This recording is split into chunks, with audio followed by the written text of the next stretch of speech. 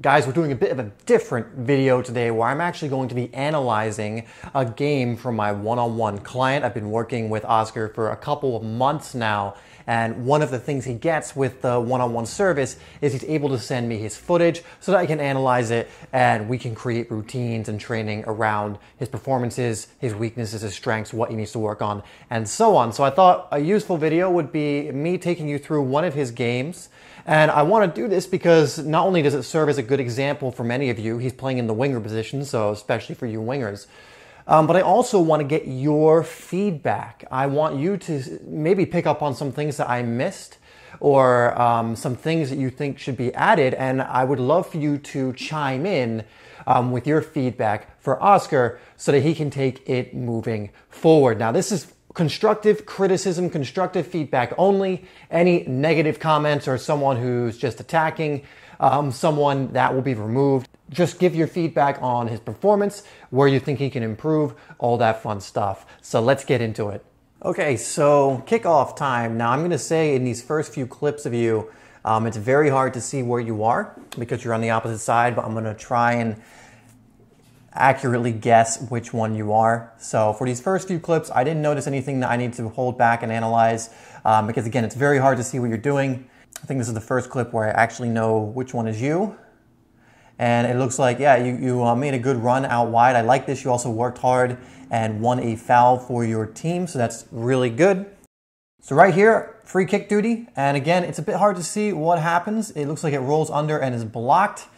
And then right here, it looks like you work hard and unfortunately it goes out and you don't get the best cross in that time, although your crossing in other games has been really good. So I think the rest of the clips are a little easier to see, so let's see. Okay, so right here, I remember this play, I believe. Ball comes in and it evades everyone and it looks like you weren't ready for it. All I can really say in this kind of situation is anticipate the unexpected happening sometimes. You always have to be ready.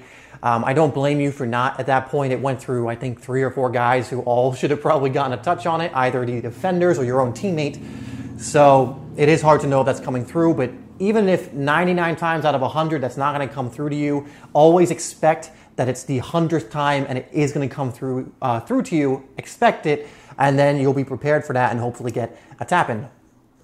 Okay, so right here, I see you make the run out wide. I think it's a good run. I think your teammate maybe chose the wrong option there because I believe your run helped pull the defender away from your other wide guy, or he probably should have tried to lift it over the defense but tries to thread it through. But I like the run. I like that you're making more runs, trying to get in behind there. Nothing wrong with the run that you made.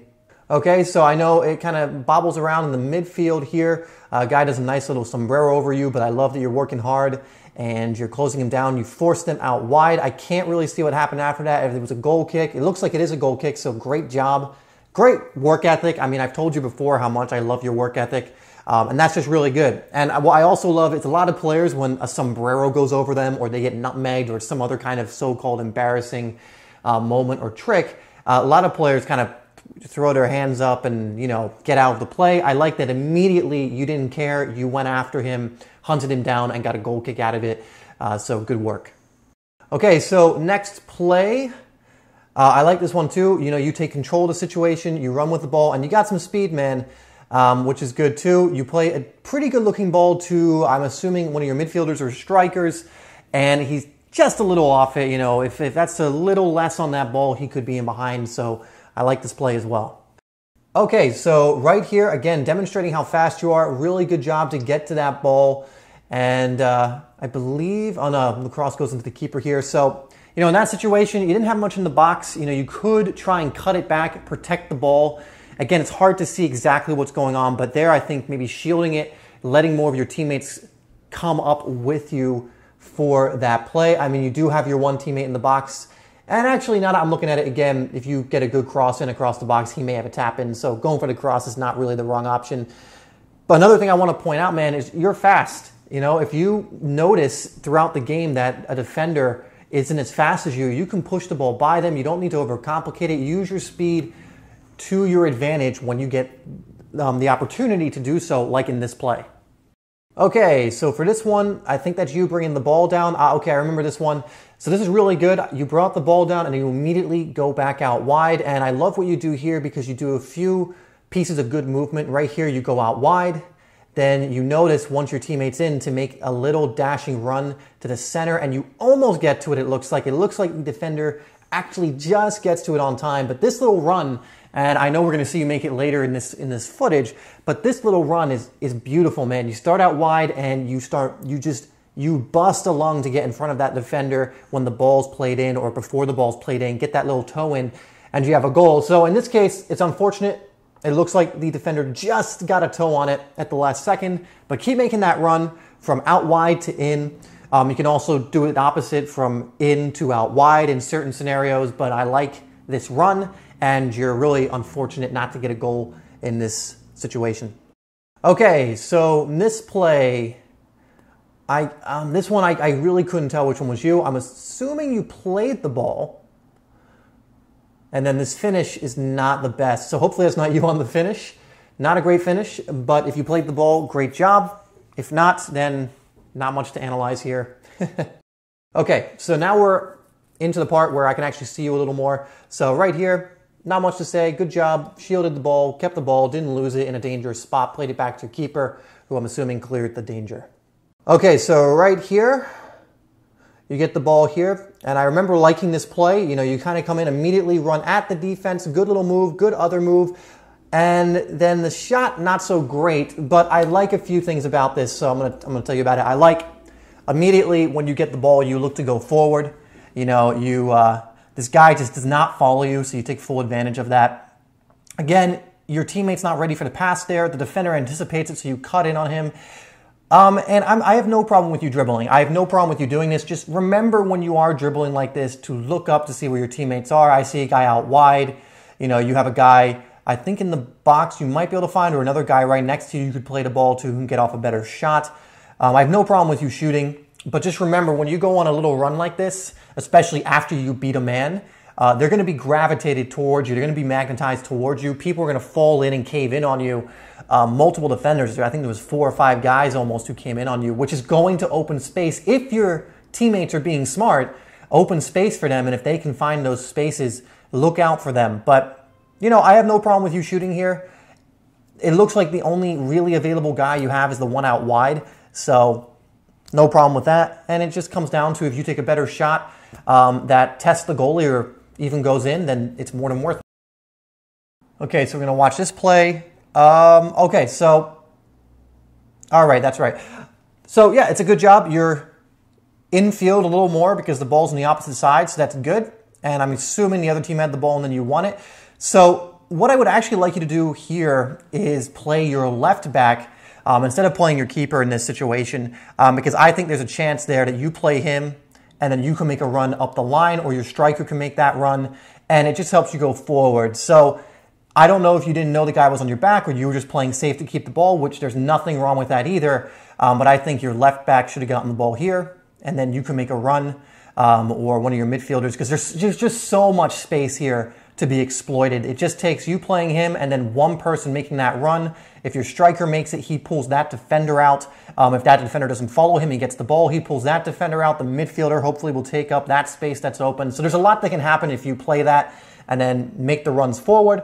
So just be aware of that. But again, you know, if you think there's a chance you're going to lose the ball there, there's nothing wrong with playing safe, but it could have been a little more dangerous if you went for that option. And of course, everything I said plays out, which is not always the case. But other than that, not much wrong with it.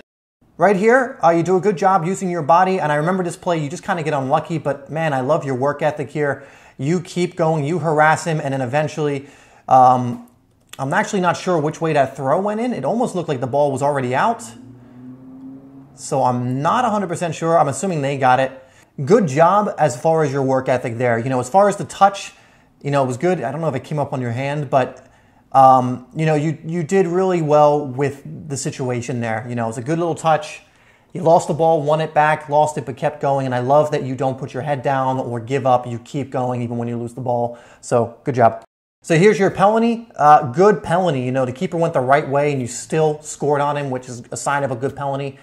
And just to throw in, I love that you're your penalty taker for your team. Keep it up, you know, great confident penalty. I know you've scored a few others this season, so love this. Okay, so right here, I actually love this play. You get the ball and you play quick. So this all starts with you. Your teammate does a good job, controls it, gets into the middle, and then I can't see you yet, but I know you're out wide. Ball goes out wide the other way, and then I love this little run that you make. You're on a shoulder, boom, you loop in front of him, and you have a tap in. That's a fantastic play, man.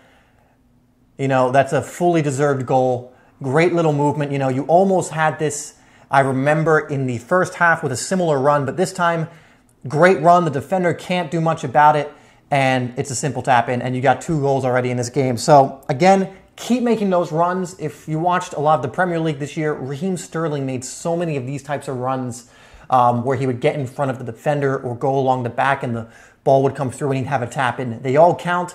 And I also want to point out is you started that play and you finished that play, which is awesome. You were the one that had the foresight to play that ball quickly, get in the box, make that good run, and then tuck it away. So great play. So right here is not much to talk about. You get the ball, try and shield it. Just put a little more on this pass and then also try and come back a little bit. Quickly burst into space to give him an option. Because if he does get a better pass there, he's going to be stuck in the corner. So you want to try and make yourself available as much as you can. Okay, so right here, I like that you draw the defender away from your left back. Good pass by him to you. And then I know you play another good one to him and then keep making your run. Not sure what happened with the rest of the play. But it is good movement. I think probably the defender got the ball from the looks of it. But it's a good play. I like the initial. I love your movement. Your movement has definitely improved. I love that you're looking to drag the defender away. You may have been trying to get in behind, but you also, as a byproduct, dragged your opposition away from your left back who had plenty of space. And then, again, continuing to look for that pass, continuing to make to have good movement. It's a good play on your part.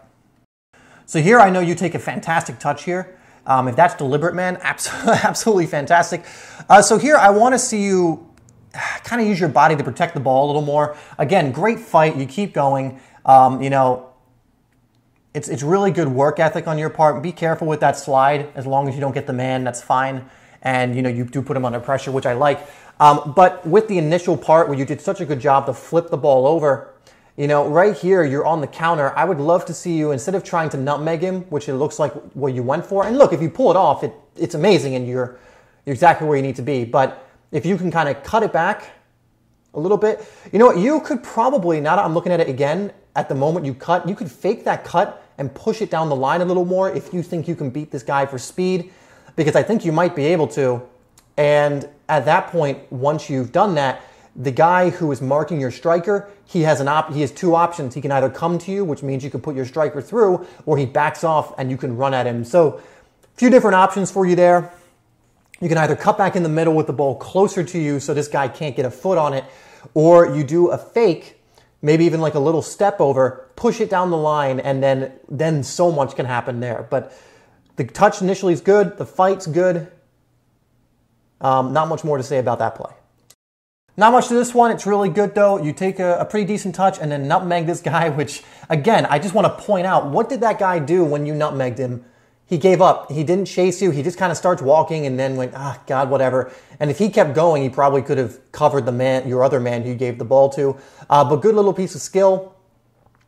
I'm trying to think if there's anything else you could do. No, not really. I can't see the rest of the play, so I can't really say much more. But just to you, and I know other people are going to be watching this too, don't do what this guy did because you told me you nutmegged him here. You nutmeg him, and he just kind of goes, God, and gives up.